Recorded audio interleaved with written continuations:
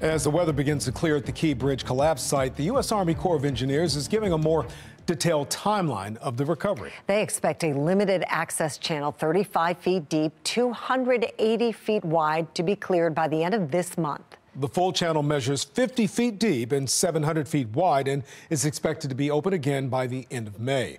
Officials are optimistic about the work ahead. Things are progressing. I think you're going to see a lot more activity over the next couple of days as we get some better weather. Well, crews are also working to remove a 350-ton piece of the bridge from the Patapsco River in the next few days. Fox 45's Keith Daniels joins us live in Dundalk with an update on salvage operations. Keith? Well, Mary and Kai, officials say as the weather conditions improve here, we'll see a lot more cutting and lifting of that mangled bridge. Meantime, crews continue to do what they can to reopen the channel here as recovery efforts are not forgotten.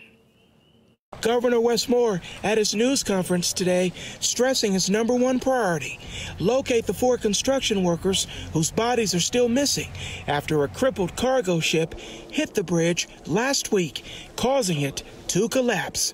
Recovery efforts continuing, he says, to bring some peace to the victims' families. On the day of the collapse, I said that we would stop at nothing to support these families. And we will continue to stop at nothing to give these families the closure that they need and the closure that they deserve. The mission complicated, officials say, because the water is so murky and the collapse so severe that divers can't see more than 2 feet in front of them. Crews now having to rely on sonar technology to help guide them.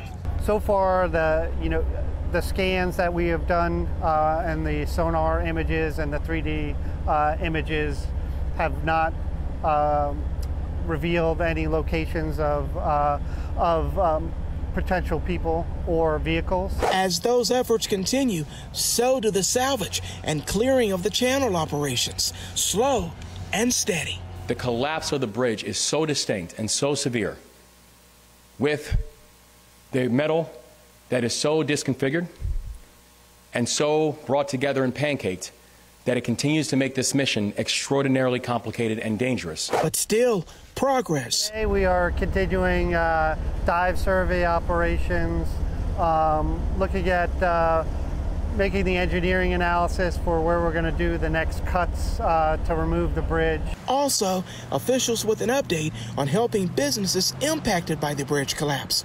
Officials say a new permanent business center has opened in Baltimore County, helping almost 80 businesses that need assistance. It opens Friday at 8.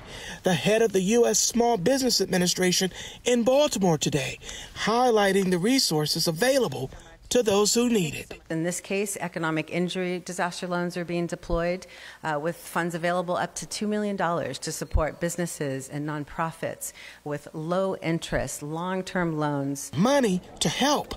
As the governor says, the work is moving. The mission continues. Well, regarding the Army Corps' timeline to reopen the channel, the governor sent out a statement late tonight that reads in part, he and his teams, quote, must do everything they can to meet those target dates.